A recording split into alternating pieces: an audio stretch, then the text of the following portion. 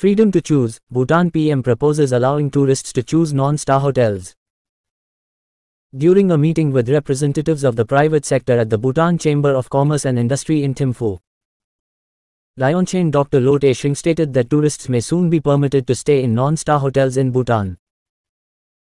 He added that visitors should have the freedom to choose where they wish to stay, and that the services offered in non-star hotels must be improved to include more hotels in the tourist category. However, until recently, non-star hotels were unable to provide services to international tourists due to the latest tourism policy, which requires all visitors to stay in 3-star or higher rated hotels. Lotay Tshering said that Blue Poppy 1 and 2 certified hotels, which previously catered to regional tourists, may now house tourists. He suggested that the government will provide supports, including term loans, to the hotels that could not qualify for Blue Poppy category. Additionally, the Department of Tourism will review and standardize hotels, and there is a possibility of including non-star hotels in the rating review of 3-star and above hotels.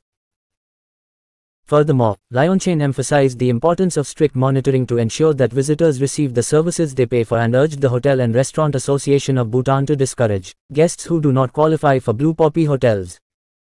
Lotay Tshering, chairman of HRAB, highlighted the need for diversification of tourism services and products and suggested that the government incentivize product diversification in trekking, adventure, bird watching, and ecotourism for both travel agencies and visitors.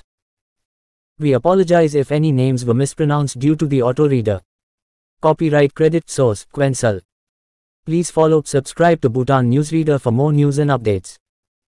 Thank you for watching.